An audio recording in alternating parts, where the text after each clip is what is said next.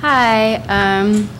All of your faces look very familiar, so there might be some stuff I'm just going to skip over, considering you guys have probably had enough of the introduction to OODT. Even though I do have slides, you could feel free to look at. Today my talk will focus on the balance framework. The overview we kind of will skip through. We'll talk about why we actually developed balance framework, and then what struggles we went through, how we handle them, and then what it actually is and how it's been implemented. Just an overview of the architecture, and then I'll be giving a demonstration of how to install it and configure it for yourself. You guys are more than welcome to follow along. I'll be giving instructions. So it originally started at NASA Jet Propulsion Laboratory with the funding of from this Office of Space Science in 1998. The software that we created was for us to reduce the redundancy of like developing the same thing over and over for most of the missions. So we just made a general one that has highly configurable components that are loosely connected that you could go through and just choose what fits into your project most easily and how it works best. Here's OODT at Apache. I think everyone's already gone over this, so I'm just going to skip through it. Okay. What it is, it's a software with components that facilitate the rapid construction of robust software systems. It's for large-scale data management. So it's as I said, the loosely connected components that we have just gives you a lot of flexibility. I'll be focusing on two of the components that we have created modules for actually in the balance framework, which is the file manager that does the data management. So it tracks all your data, the metadata, and the files you have. And then the workflow manager, which does all the pipelining, and I think Chris gave a really good detailed information about that. So what we have for balance is an interface that you don't have to use command lines to get in touch with an interface with the back-end components. So it's also very reusable, that you could seamlessly get. It mitigates these issues of seamlessly getting it part of your website and configures to what you need very easily. So we thought of creating this framework, which we called Balance. It supports reuse, provides a common modular code base, and it's very configurable. So you could go into the back end and just configure it to set it to a certain port, and you could do the same thing. It kind of mirrors what the back end does for the front end. So what is Balance? It provides a common code base to quickly implement your own PHP applications if need be. It's a great interface to the OODT core services. We were at NASA Jet Propulsion Laboratory. We were actually dealing with a lot of missions that were fast-paced. So in this fast-paced environment where you have to set up a bunch of websites for different projects, instead of like having to do the same thing over and over again, just to reduce that constant repetition of tasks, we made a file manager, a framework for us to just easily implement and just configure to your own needs. And it's really easy to install and maintain. We use Pair to do that. And it creates a standard environment. That's what our main goal was, to easily connect, and so it all counts on that environment that we set up. So it just makes it easy for you to get things started and move through it. So you could have implementations for authentication providers or authorization providers, some data management providers. Next, I'll give you a brief overview of what the application skeleton is. So this is kind of what we've standardized also for. It's just very organized, and it's the same format for even the modules that we have, that some people might call extensions. So it encourages the rapid development also for us when we have a standard clean design. We have the modules. I'll talk more about this later, but it has the same exact format as the application skeleton, so it has the same classes, directory, modules, script, static. So it just makes it easy to go back and find what you need for a specific module or even your application in general. We have a static directory where all your resources would go, such as images, jQuery libraries, or even something like Twitter Bootstrap library that you could add on. We have views where you obviously put most of your views in, so that's the PHP code. So we have a common directory too, which I should mention that it's for all your code, such as headers and footers that you would follow along with. We have a config file where all your configurations would go. I think I briefly mentioned this. Your modules directory has this too. So to configure each module, you have your own configuration file, and this kind of organizes it, because in the beginning we started out with having just one config file for an application, and it sort of got messy, so we decided to have each module have its own config.ini file. Just makes it more readable. And the main index.php file is actually what kicks off the Balance Bootstrap, so it starts the pair package that you install, it starts that off. So the Balance library consists of the Balance core, and it has interfaces. To get into the Balance core, there's 4 main applications. We have an application class, which is the main class. And this has utility methods and functions that provide all the functionality across the website. We have the request class. It's the method for interpreting and processing a request that you send in. So it takes the URI and takes it into segments and deciphers what you're looking for and directs you to exactly that directory and displays it. Our response class is what does dynamic constructing of the website. So if within your code somewhere you dynamically realize that you need to add a certain JavaScript or a certain CSS file, that's where you would do that, and it gets processed in the response class. And the data class, it's not used directly, but it's very usable if you need it in your own specific example. It provides a standard response object for you to send from page to page. We have interfaces, an authentication provider, authorization provider, data provider, and a widget provider. An example of the authentication provider is our LDAP authentication interface, so that easily you could just put in your own configuration, so what host and port your LDAP is located, and plug it into your website. And one of the modules we have that I'll discuss further uses that. The reason why we separated authentication and authorization was due to allowing the user to log in is separate from allowing a user to view certain metadata fields, for example, in the file manager. So we've constricted it to certain groups that could view it, so we've given the user the option to do that. The data and widget provider, the data provider is, so if you have, for example, something that you're connecting to, it standardizes the way you would connect to certain things and retrieve. So if you have a website that displays certain things from your, let's say your MongoDB, you could easily plug in using these interfaces that we have set up, let's say a MySQL database, and just easily switch from one to the other, and it just gives you that flexibility. Widgets are something that you could actually put into any of your page.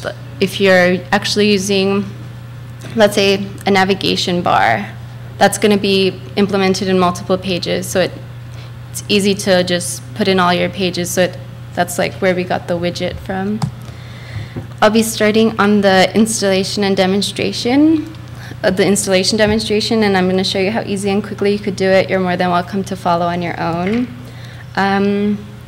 So I've already installed the pair package, so I just want to give a brief overview about it. We have, there's an issue with the channel, but there's a workaround it, and it's only 4 lines of code. As you can see, you just check it out, get into the directory, pair package it, and do a sudo install, and you could get the environment going. Okay. Where's my cursor? I should probably. Okay. Mirror your display. Yeah.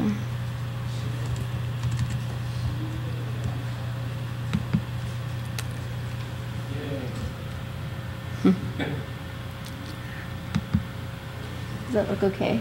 Yeah. Might need to increase the size a little bit. Up to you.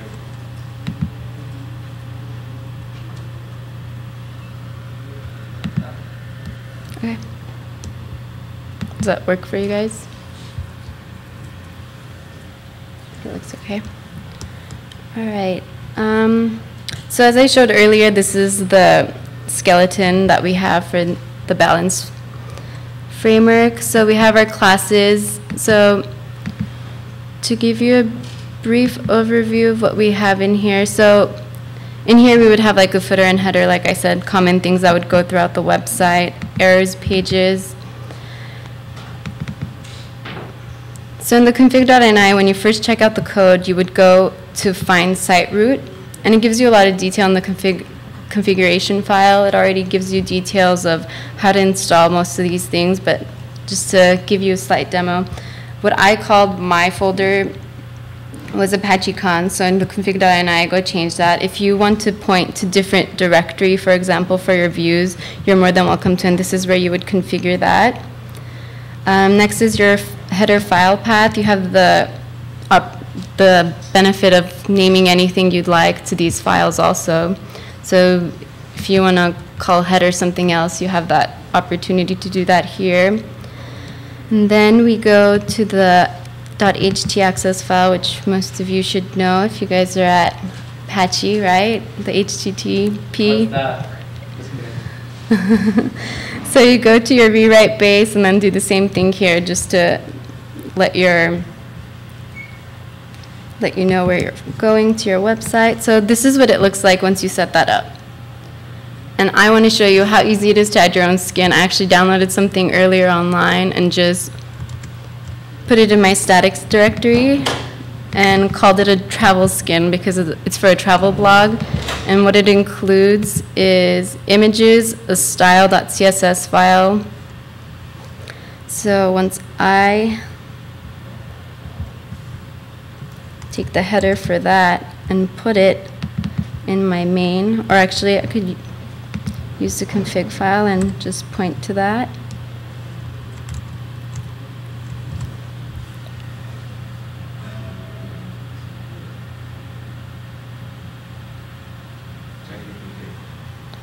My config.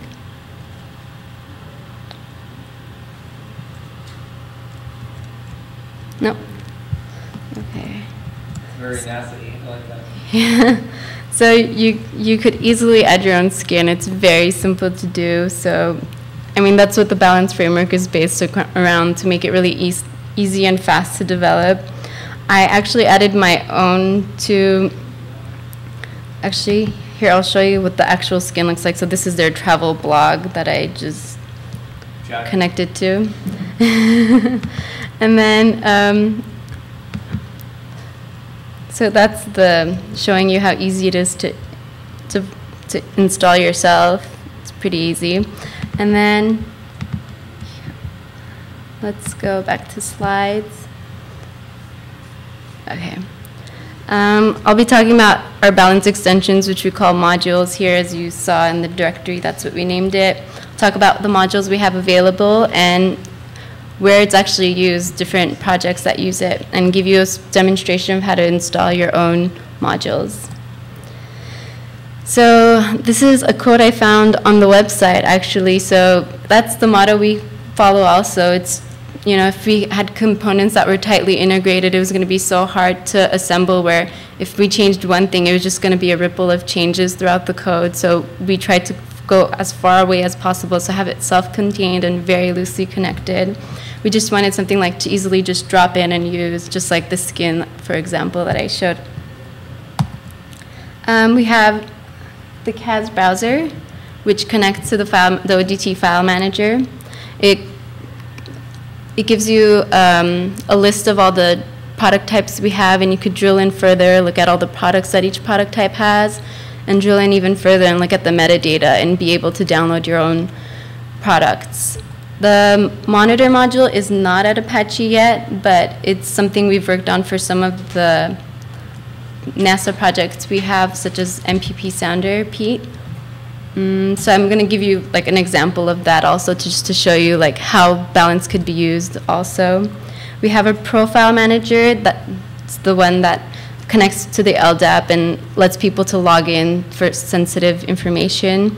We have news feeds that it's really easy to add, you know, what's going on, date, and just sort it by that and give updates to people. And it's RSS, it uses RSS. We have Puny Content Manager, very easy to use, just log in, click, and change, and it's actually connected to a Markdown backend. I don't know if any of you know that, what that is, but it's very easy to use. The Content Manager actually has a description of how to use it, so it's very useful.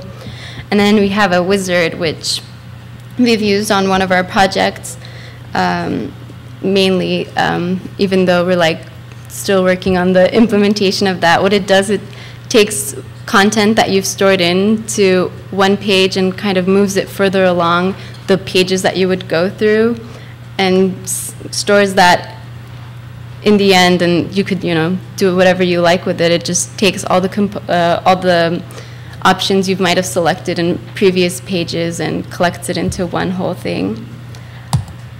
Here are some of the projects we have that we've used it for. So it works for a diverse set of science data systems, such as planetary science, earth science, radio astronomy. Some of these projects might actually sound familiar because people talked about it, such as CO2, SKA, EDRN. I'll move on to the demonstration of our modules.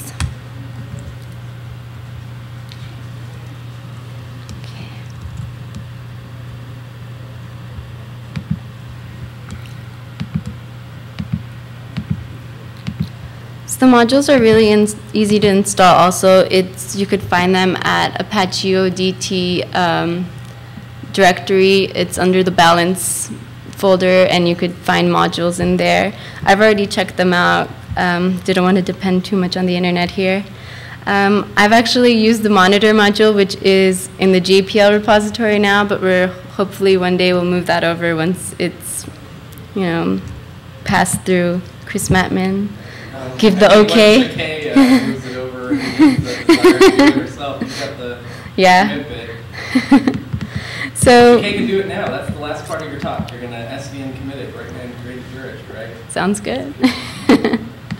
So I've checked it out, and here's the configuration file. I already have my Tomcat server up for connecting to the file manager in the back end, and over here, so I have it at localhost 9900. This is the authorization and authentication bit that once you have secure data that you don't want everyone to use, that's when you would connect to the profile manager and make a few changes here and give users the correct access to what they need to get to. Over here you have the options to set which metadata fields will appear in certain sections of your CAS browser, which will be right here. So I added a link to it right here. And so this is what you would see, all the product types, the description and ID, and that was set right here.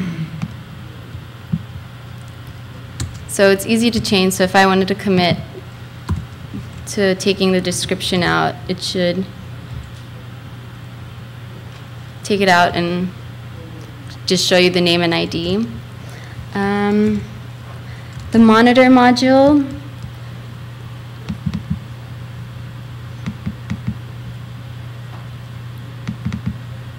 works the same way. So the Tomcat servers that I have up points to a PCS health that Chris Mattman and some of the other guys at JPL put together before I think I started working there, right? Yeah, and then we have one that actually connects to the Wenjin workflow. That's why we still haven't moved that there. Do you have a Wenjin deployed for this? Mm-hmm. Nice.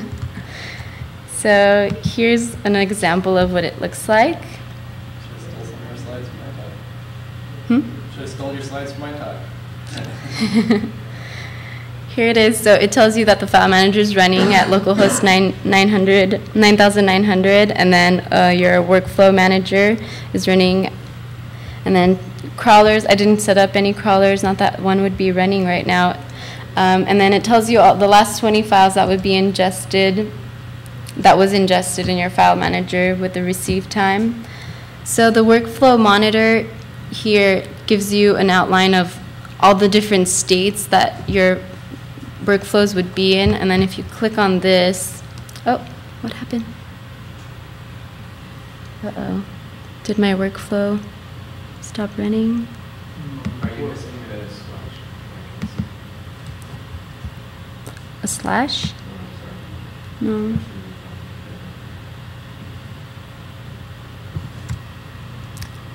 Oh, well, it pretty much looks like what the CADS browser did, and it tells you, so if you have sub-processes before your processes, you could actually drill down into it and view those. I'm sorry it didn't come up, but yeah, I don't have any other examples. I think some of the NASA projects I work with are kind of secure, so I don't know if I should show them right now. But it's really simple to use, and that's kind of what I wanted to come out here and tell you guys. It's, as you can see, it's easy to install your own skin and just seamlessly integrates with a website you want to do. And you could add your own modules, commit that back to Apache OODT maybe one day. So I have time for questions.